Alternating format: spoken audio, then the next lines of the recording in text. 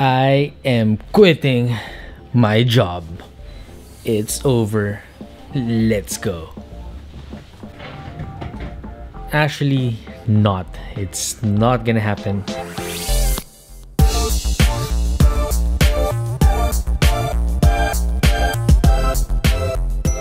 What's up guys? Josh Antolin here, and today, share ko sa inyo ang first ever pay ko sa YouTube. Last January, nag-email sa akin ng Google AdSense na meron akong payout. It's just so satisfying na merong kang sweldo sa pinaghirapan mo. Pero I don't want this na maging main focus kung bakit ako gagawa ng videos, kung bakit ako nandito sa YouTube. And I'm not going to quit my day job dahil lang nakatanggap na ako ng bayad from YouTube. I started YouTube for my purpose of sharing my thoughts, sharing my works into a bigger audience na mai-share din sa ibang tao kung saan ako nagsimula. I never went to film school. I never went to a photography school. Hindi ako properly learned tungkol sa film and photography and videos. When I first got my DSLR few years ago, I think that was in 2011, YouTube helped me dahil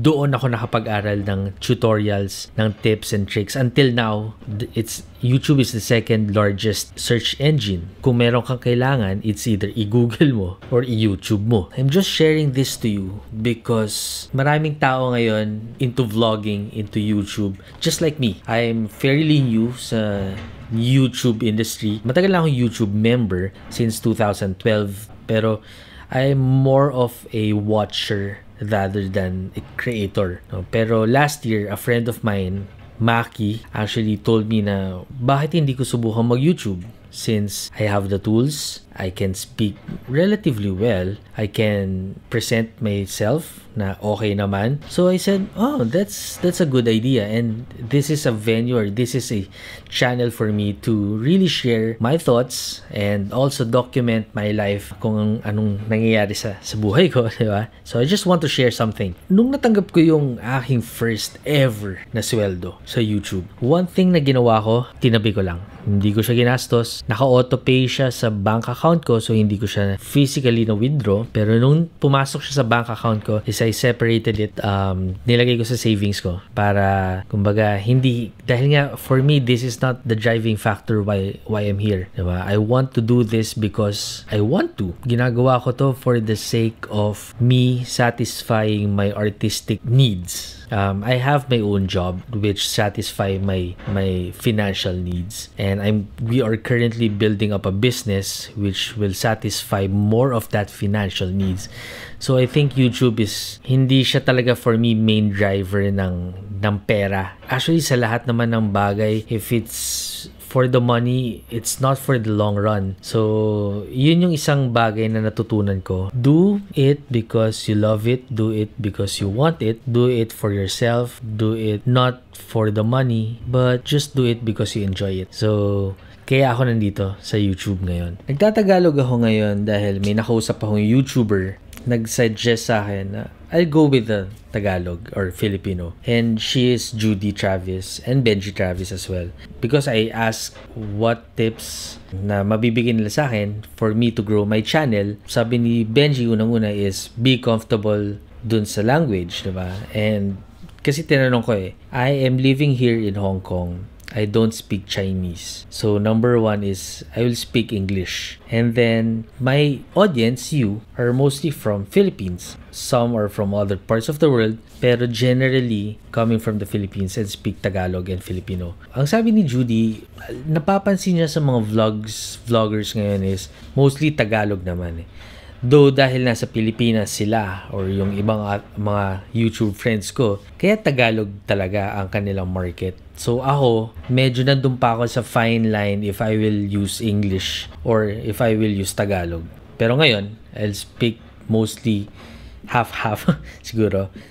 Taglish because I am comfortable naman in speaking English, and I don't want also to set aside yung Filipino viewers because that's the way na makaka-relate pa ang aking mga viewers, ang aking mga subscribers, dahil mostly they are coming or you are coming from the Philippines.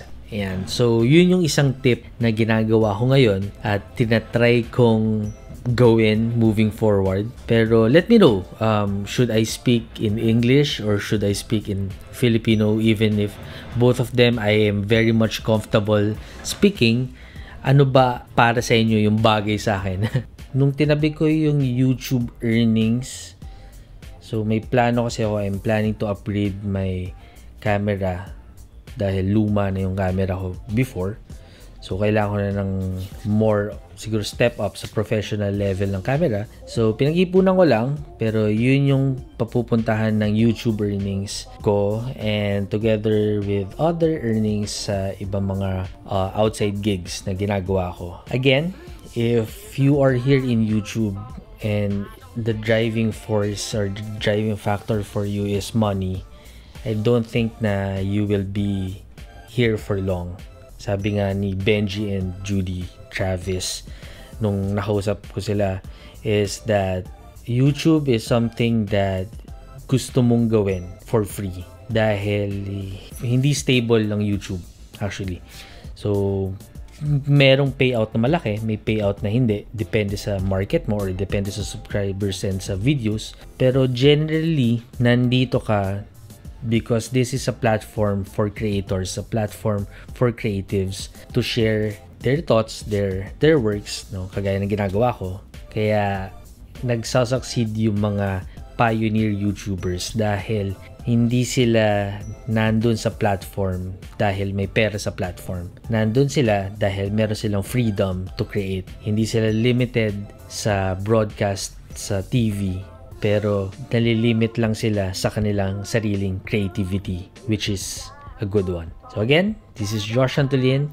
If you like this video, hit that like, subscribe if you haven't, and see you in the next video.